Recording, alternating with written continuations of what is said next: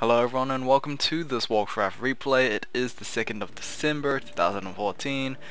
I need to really start dating my videos, or at least the day I record, because hopefully it will show you guys and give you some insight on how regularly I will be casting Warcraft now. But like I said in the previous series, it doesn't look like WC Replays is receiving all that many I guess pro to semi-pro replays. So yeah, but you know, I still have a couple of months worth of replays, hopefully, since I did actually skip the majority of, I believe it was June all the way till November. So yeah. Anyway, this is from the recent, I say recent as in last month, recent tournament known as the Platform 11. It's sort of weird actually. I don't have much information about this particular tournament. It's actually the first time I've heard of it. Quick Google search shows that it's a battle between Chinese players and Vietnam players, but I don't know if that's true or not. I think that only implies to the Dota scene. So yeah, I'm walking on thin ice here because I have no info whatsoever. So anyway, this is going to be an undead versus human matchup. It's been a while, I would say. We've had, I think the recent not undead versus anything would have been Lucifer versus Cash, and that was an orc matchup. So yeah, undead human. You could say classic, but it's so complicated with Warcraft since the classics is actually human orc, because Warcraft 2 had that. But anyway, let's get back to this and introduce the players. In the top right we have FQQ spawning in as the red human player. Now that's another player's name I don't know how to break down. Meanwhile, his opponent is going to be a WFZ, who I found out today what his name actually stood for, and it was basically the first initials of his name. I won't attempt to pronounce it because I don't want to be offensive to people of China and all that, but yeah, I found out, and that's what WFZ.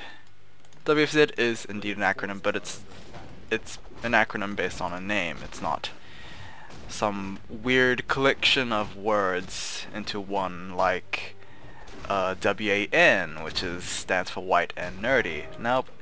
WFZ is a little more personal than that, I guess. So anyway, Death Knight versus Archmage. Pretty standard from both players. We do have Circlet and Claws for the Archmage. Unfortunately, Death Knight hasn't managed to pick up anything. FQQ has actually stolen both of the green creep camps, or at least the ogre that drops the items. So I would say FQQ has the much better inventory right now, but WFZ is not approving. He is going to be chasing that Archmage. Boots TP staff might be picked up here. We do have the boots. We have the dust as well, actually. So rather interesting on that pickup. It's most likely for the Crypt Fiends later on, if WFZ actually chooses to utilize Burrow. We do have the, looks like pretty standard undead opening that we have seen in the past, I guess 3 games since we had WFZ versus Lucifer series. Graveyard, and then tier 2, and then start production on those Crypt Fiends. We will have to keep an eye out for, I guess, if WZ goes into instant tier 3 or not. Sometimes people do. Trying to remember an undead human matchup here, and it's especially weird since the Death Knight's not actually harassing. That's what I would have expected in a Death Knight to happen, but it's not happening, so I guess it's kind of out of my comfort zone, I guess you could call it, but I don't think I can call it a comfort zone if I am a spectator. Anyway, Castle Tech is coming out for FQQ. He is going for masonry upgrades. I believe that's just +1, which it is. Castle Tech. Interesting. Especially since we don't have a barracks out, actually. So, even more interesting. I mean, I probably should have seen the no barracks first, but I just noticed it. It could be Griffin Aviaries, but you know, I don't want to bet on too much. No blacksmith down, so it doesn't look like a workshop will be followed up here. This is weird on itself. Anyway, also an interesting hero choice. It is going to be a Goblin Tinkerer. Second. Now, thanks to you guys, the wonderful viewers, that you've able to at least, you know, explain to me the role of this Goblin Tinkerer. And he basically proves to be some sort of harassment type of hero. I guess the playstyle is kind of like that, with the constant clockwork goblins and all that stuff. But you know, even after hearing that kind of explanation, it still kind of leaves a bad taste in my mouth, because the Goblin Tinkerer never actually does anything effective compared to someone else like, I would say, Beastmaster. Anyway, good timing here for WFZ to choose to attack, since there's not much to actually defend the base of FQQ. He will be losing a couple of farms. Thankfully, he has plentiful farms around, so he's not gonna, you know, topside in terms of supply. But yeah, even if he chooses to TP back, I'm not sure how he can actually accomplish defending this base. He does have plenty of towers, thankfully. So maybe he's gonna rely on those guys over there. Of course, we could have a bunch of mercenaries being hired up for FQQ. Maybe go for a counterattack, but it looks like he's just choosing to farm. Really, I would say confident in FQQ's part here, because I mean, his base is being attacked and he's not worrying. Which kind of tells me that he might have played this kind of play style before, or, you know, can't actually think of a better answer to this.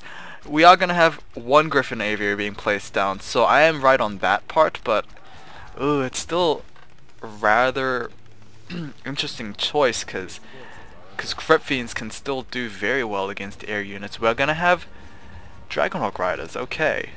I mean, I was expecting maybe Griffins, since, you know, I do remember they don't require blacksmith, but instead we're gonna have those Dragonhawk Riders coming out, and that is going to be a rather interesting choice.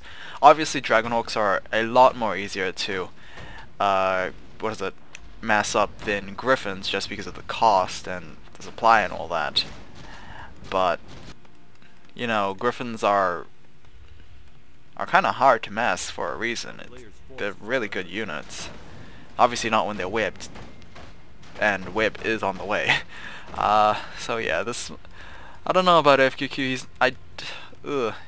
Maybe not much consideration to this one. I mean, I'm doubting FQQ a bunch in this game right now, and I mean, he could maybe prove me wrong later on, but I'm very confident that WFZ might be able to pull this through. I mean, a lot of damage is going down to the crypt. If web was interrupted before it was finished, that might have been good, but it looks like web is going to be finished, and yep. I mean, I don't think WFZ even saw the Griffin Aviary. He didn't, so he is predicting that an aviary is coming up. We're gonna have one Dragonhawk Rider actually slipping by, not even focusing on defending his base. I mean, FQQ is solely relying on that wall of buildings to hopefully keep his base alive. And of course the towers as well. Meanwhile, FQQ is actually doing a lot of damage, and I am surprised. Let's wait a little while before giving credit to the Goblin Tinkerer here. Not sure if it's entirely because of his part. I mean, I don't see a factory placed down, or workshop. Nice web over there on the Dragonhawk Rider, preventing it from continually channeling the cloud to prevent those towers from actually attacking. So, you know, WFZ kind of delayed the effectiveness of that push a little bit, but you know, you can't keep a bird web forever, or a dragon hawk, I guess you could call it. Frost Nova and Death Coils are being used to wipe out the peasant population of FQQ.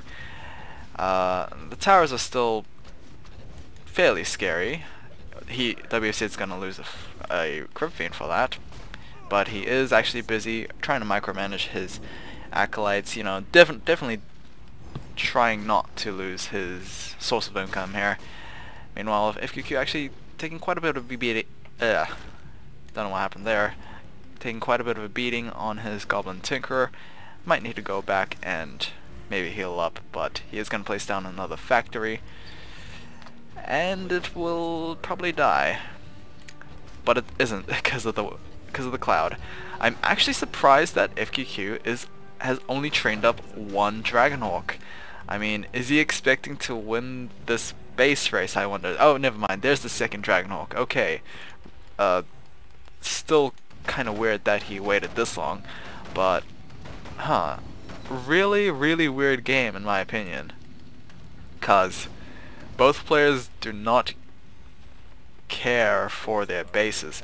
Maybe if WFZ does more, since he did send his Death Knight back to defend, and this might push FQQ away while WFZ is still attacking. I mean, since he has an army, but yeah, those towers are still problematic. I mean, we have masonry upgrades +3, and that's a benefit for having castle tech, because you can get that level 3. Meanwhile, back at WFZ's base, his graveyard's been destroyed. He has no crypt. He rebuilt his crypt, I might say. But he can't produce any more fiends because he doesn't have a graveyard. It's very weird. TP staff has been purchased, so he can just rapidly, you know, move anywhere on the map, as long as he has a medium too. And he's gonna TP back to his base. Slaughterhouse might be destroyed. I mean, it is training up a meat wagon, probably the best option for WFZ to do in order to win this base race. And the Death Knight is bloodthirsty for that. Tinkerer, he does have boots of speed though, so you know, kind of pointless to keep on chasing. Meat wagon's gonna be completed, but is it going to be allowed to live? The answer will most likely be yes, unless the water elemental has other things to say about it. And WFZ still attacking the castle. We're having more farms being produced, as apparently FQQ is kind of supply blocked. Probably not the best thing to happen right now, especially in this scenario where a meat wagon is en route. But we have a griffin. Okay, that's gonna be maybe, what is it? Game changing? It will tip the scales. What other sayings are there? But anyway, it's gonna do all of that, and I'm not sure if WFZ could outrace his opponent here, because I mean, the benefit of having, or the disadvantage I would say, of being undead is you only usually have 5 repair people, acolytes. I mean, ghouls can't repair, they can fend off, but you know, they can't keep your buildings alive. Meanwhile, humans, they can spare, you know, extra peasants and all that to keep your buildings alive. So base racing as an undead seems to be not particularly good. And WFZ is finally going to be pushed back and defend, because he is afraid that he might lose this base race. And to be fairly honest, without a meat wagon, without any sort of siege, he probably would have needed maybe 10 more minutes to break through that. Like, by the time the gold mine collapses, runs out of gold, and then can't afford to repair, that's pretty much what needed to be happened, if that was grammatically correct or not. Pally is coming out as the 3rd hero for FQQ, and probably not the best thing to happen for the dear old paladin, as he gets surrounded and absolutely demolished by those script fiends. So yeah, FQQ is going to continue this attack without a dedicated healer. And WFZ has chosen to attack once again, TPing his Death Knight back, however, and looking to maybe snipe out one of those heroes with the Death Coil. Instead, thanks to the web, Dragon Orc has been, I guess, webbed, but I mean, not much has been killed over there, and the goblins are still hurting the graveyard. And okay. Here's a tip for you if you want to live. Don't sit next to a sleeping creep camp as it turns daytime, because they will turn on you. Okay, Meatwagon is out and it is starting to attack the castle. Pally is out as well, and he is strolling by. Huh. Apparently he only got the attention of one obsidian statue, and it does look like the graveyard has been taken down once again. I mean yeah, I guess I could finally admit that the Tinkerer is good for something. I mean, I'm not sure about level 1, but surely level 2 pocket factories can deal quite a bit of damage, because if you don't know, Clockwork Goblins do have this self-destruct function where even if they get destroyed, they blow up and deal damage, and of course it's rather effective against buildings. So I mean, even if WFZ destroyed all the goblins, they would have most likely been positioned next to the graveyard, and then boom. The only option there would have been to destroy the factory itself, but WFZ actually didn't choose to defend at all and just, you know, goblins full duration. Lich being a little ballsy here. I'm not sure if that was necessarily intelligent, but a Death Coil is going to heal him back to full. Okay, here we go once again with FQQ knocking on WFZ's door, and I mean, damn, still FQQ is still repairing the castle, and I mean, he doesn't have that many peasants anymore, so maybe, just maybe, I don't know, the Black Citadel is actually being focused down by WFZ. He did send his Lich back, curiously enough, but is he enough to actually defend? I mean, the Death Knight, maybe, because he's probably a lot more tankier than a Lich. Lich can sure dish out damage, but you know, if something like this happens where he gets bursted down very, very quickly, he might be a little screwed here. Another Pog Factory is going to be placed down. Paladin is being focused. Probably not the best position to be at, and he almost died. Thankfully he didn't, and he will run away with minimal amount of health. A Lich, thinking about it, but you know, definitely should think over your decisions twice. Okay, we're gonna have the crypt being destroyed. Meanwhile, WFZ is still assaulting. I mean, honestly, if I was WFZ, I would have sent both my heroes back, because the Death Knight serves absolutely no purpose over here, except for maybe Unholy Aura, which is completely useless in this case, where movement speed's not being used and health regeneration's healing full hit point units.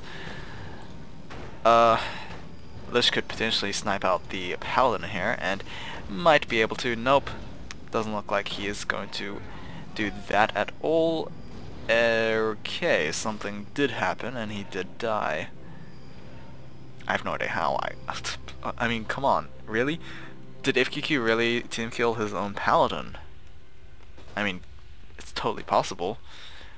Like, what's the quickest way of fully healing my Paladin?